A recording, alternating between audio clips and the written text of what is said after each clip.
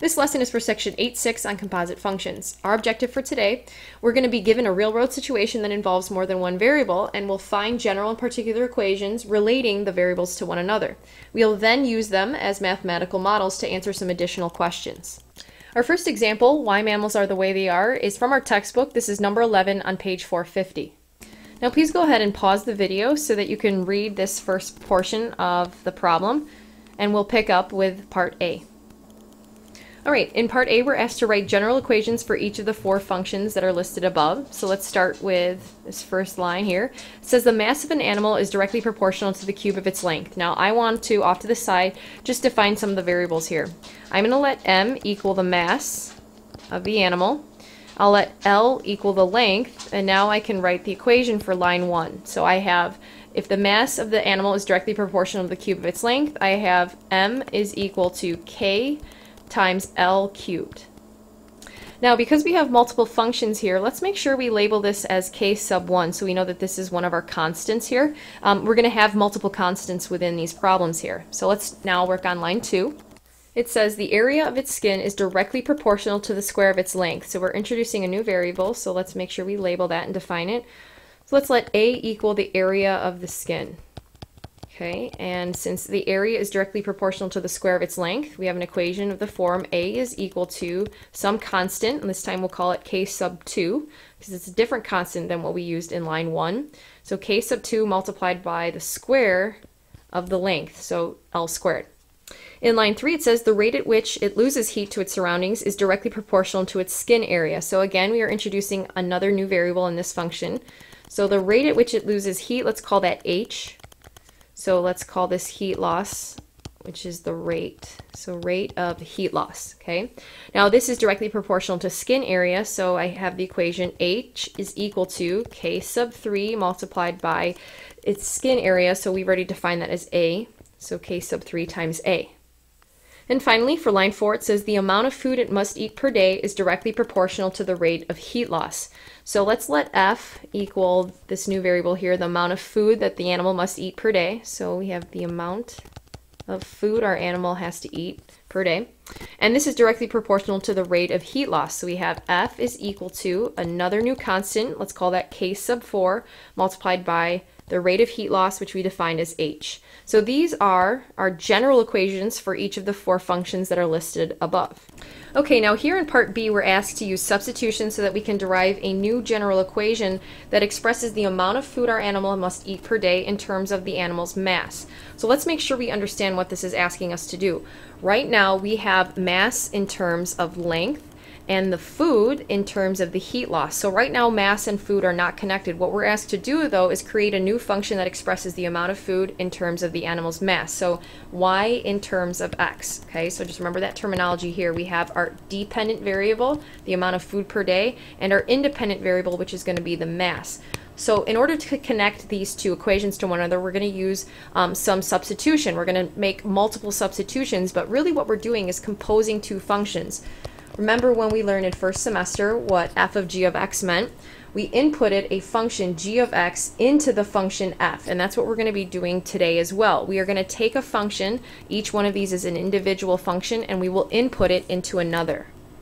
Okay, so we're going to begin here with actually the last equation that we came up with. We have that the amount of food the animal must eat per day is directly proportional to the rate at which it loses heat. Okay, now the goal of these problems, these word problems, is going to be to use substitution multiple times. So my goal is to eventually go from food consumption and relate it to the mass of the animal. Now in between I have all of these other equations that relate variables to one another. So what I'm going to do is start with just kind of working my way back up here, because I notice that this h here is in terms of the skin area. Okay, and right now I can eliminate that variable h. If I make a substitution, I'm going to let h equal k sub 3 times a. So back down here I have f is equal to k sub 4, and I'll replace this h now with that purple function k sub 3 times a. Now I have the food consumption is directly proportional, because these are just two other k values to multiply together, so it's another constant here. So it's directly proportional now to its skin area. Now, because I've written it like this, I can make another substitution. I know that the skin area if you come back up here, is directly proportional to the square of the length of the animal. Okay, so once again, let me switch back to orange here.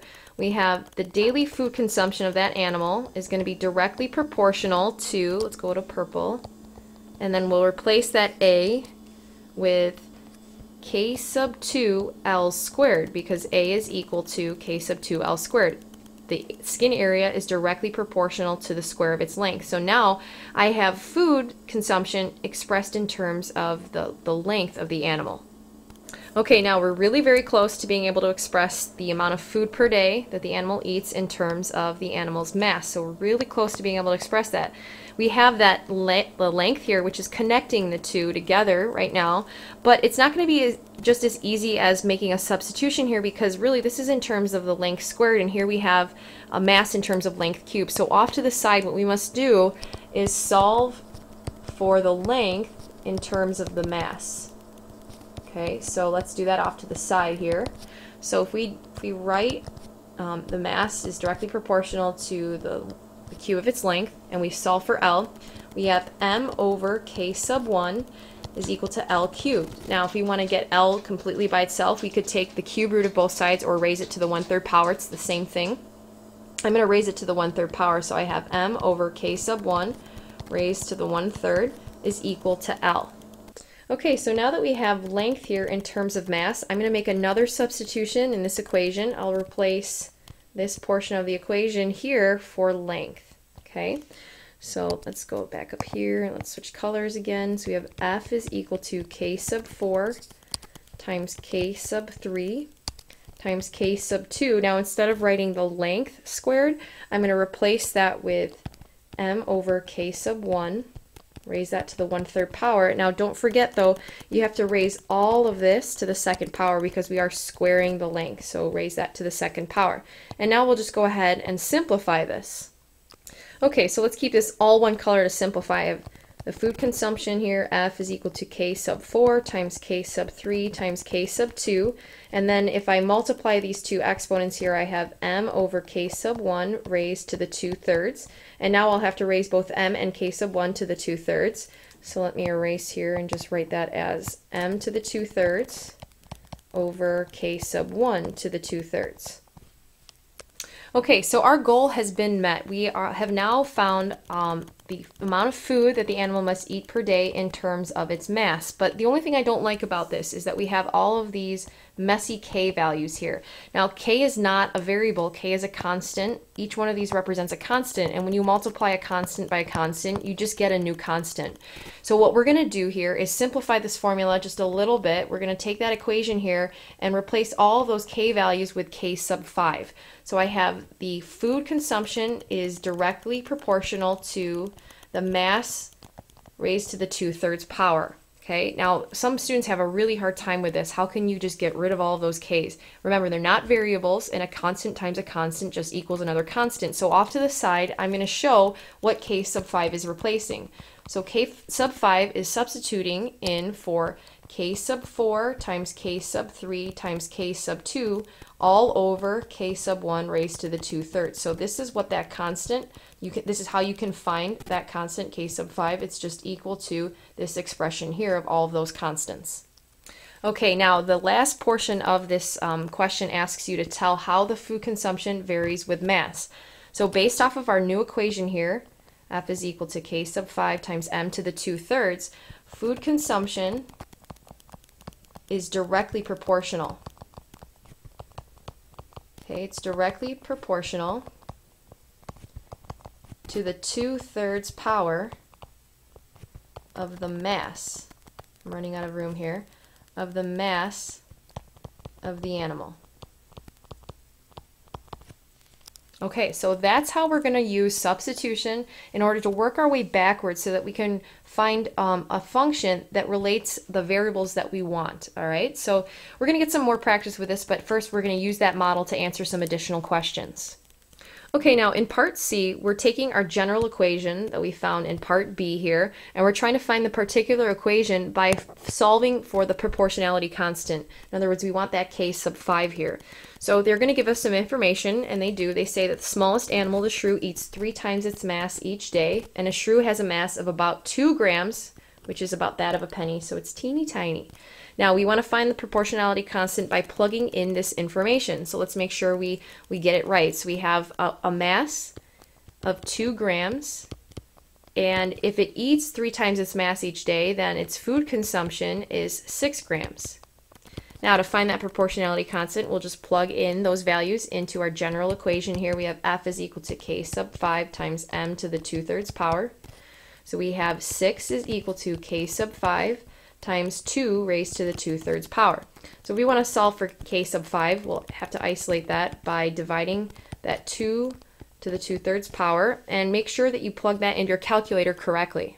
So the hard part when you put it in your calculator is making sure that you have adequate parentheses, because when you try to put in 2 raised to the 2/3, you got to be careful that you put this in parentheses, but you're also dividing by that whole expression, so you want to put that in parentheses as well. So that's really what you should write as you type that in your calculator. And if you want to check, I would suggest you should check this to make sure you have the skills to type that in your calculator correctly. You should get a k value that's approximately 3.78. So make sure you do store this value. Okay, so we'll stow it. All right, I'd like you guys to try part D on your own. I don't think it should take you very long, but it is good practice so that you make sure that you know how to put this into your calculator correctly, and also that you know how to interpret the units on your answer. So please try that problem and go ahead and check with the key, and we'll move on now to the weather balloon problem. All right, in example 2, it says helium-filled balloons are sent up into the atmosphere carrying instruments that measure weather conditions. As the balloon ascends, assume that its volume varies directly with the absolute temperature and inversely with the pressure of the atmosphere. So let's write off to the side some of these variables. We have V equaling the volume. Let's do T as the absolute temperature. And we'll use pressure for P. So P is equal to the pressure of the atmosphere. Now, the second sentence says the volume of the balloon is also directly proportional to the cube of its radius. So since we're introducing a new variable here, let's use R as radius. So that's the radius of the balloon. And then the last sentence here says the surface area is directly proportional to the square of its radius. So we're introducing one more new variable, and that's the surface area. So let's use A for surface area of the balloon. All right, now let's write the general equations for each of those functions above. So in our first line, it says the volume varies directly. So we know that V is equal to K sub 1 times the absolute temperature. Okay, it varies directly with the absolute temperature, but inversely with the pressure of the atmosphere. So we'll divide that by P. Okay, so we have volume is equal to K sub 1 times T over P. So let's rewrite that a little bit nicer so it fits on this line. All right, now the second line says the volume of the balloon is also directly proportional to the cube of its radius. So this one's a little bit more straightforward. We have volume is equal to K sub 2, so it's a different constant, and it's directly proportional to the cube of the radius, so R cubed. Then finally, its surface area, so A, is directly proportional to the square of its radius. So K sub 3 is equal to R squared. Now in part B, we want to use substitutions, okay, so that we can derive an equation for the surface area in terms of volume. So we want to see a new equation that relates our variable for surface area and our variable for volume. All right, so once again, we're going to start with that last equation that we have written. We have the surface area is directly proportional to the square of its radius. Now, our goal is to replace this variable here with some expression that relates the volume. Now, volume here is related to the radius cubed. So we can't just make a direct substitution here because this is in terms of radius squared. So what we're going to need to do back here is solve for R. Okay, so we'll solve for R so that we get an equation that relates the radius in terms of the volume. So we've got V is equal to K sub 2 times R cubed. Now to isolate R, let's divide out that K sub 2. And then we will raise this to the 1/3 power on both sides. So we have V over K sub 2 raised to the 1/3 power. is equal to r. Now you could also cube root both sides, but I'm just going to choose to write it with this power here because I need to plug that in over here. Now when I plug that in, a lot of students will forget one portion here. Remember, when you plug in v over k squared raised to the 1/3, this whole thing has to be squared. And I just like showing it in terms of the exponents here because it's easier to simplify that, I think, than seeing something like this and you have to square that, the cube root. So I just keep it in terms of a rational power instead of a radical. All right, now we have area is equal to k sub 3 times v to the 2/3 over k sub 2 raised to the 2/3 as well, okay? After you multiply these two exponents here and then raise both v and k sub 2 to that power. Now again, I'm going to clean this equation up a little bit by getting rid of both k values here and just calling a new k value. Let's call that constant k sub 4. So we introduce a new constant, but it's okay to do that because it's not a variable. So we have area is equal to k sub 4 times v raised to the 2/3 power. So the surface area is directly proportional to the 2/3 power of its volume. Now off to the side, I will show what k sub 4 is. Remember, we're replacing both of those two k values here. So k sub 4 is equal to k sub 3 divided by k sub 2 over 2/3, or I'm sorry, k sub 2 raised to the 2/3. Okay, so here is a new equation that relates our surface area in terms of the volume of the balloon.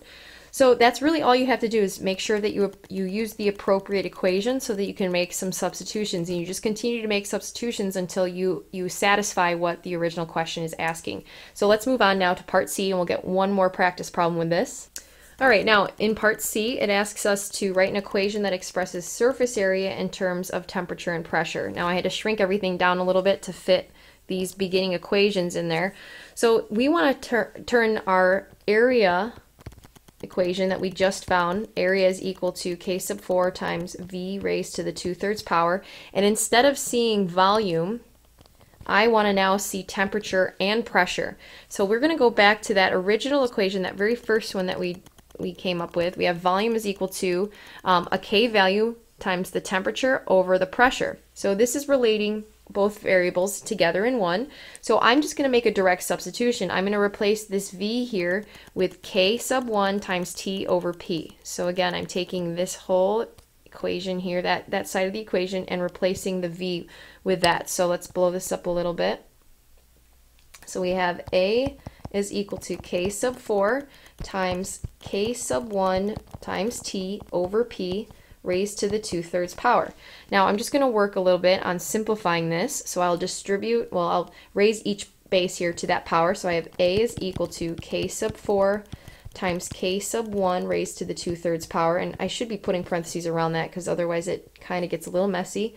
But then we have t raised to the 2/3 and p raised to the 2/3. Now again, I'm just going to simplify it one more step because I don't particularly like having multiple k values. So I'm going to replace that with a k sub 5. So I have k sub 5 multiplied by t to the 2/3 over p to the 2/3.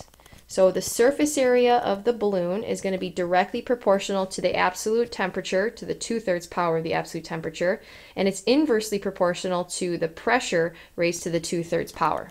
All right, now off to the side, I just want to make sure we define what k sub 5 is because we just replaced those constants with k sub 5. So k sub 5 is equal to k sub 4 times k sub 1 raised to the 2/3 power. And therefore, since k sub 5 here is equal to k sub 4, I'm going to replace that with the original k values that we had. So k sub 3 over k sub 2 raised to the 2/3, then all multiplied by k sub 1 raised to the 2/3. So this is a little bit of overkill, but you know, it's fun. We're just using substitution, so it's not too hard, but it is probably not necessary. I do want you to write k sub 5, though. You don't have to replace it with the originals. All right, that's the end of the lesson. Make sure you come into class tomorrow ready to work, that you're prepared to ask questions if something is still confusing to you. But nice job. I will see you guys tomorrow.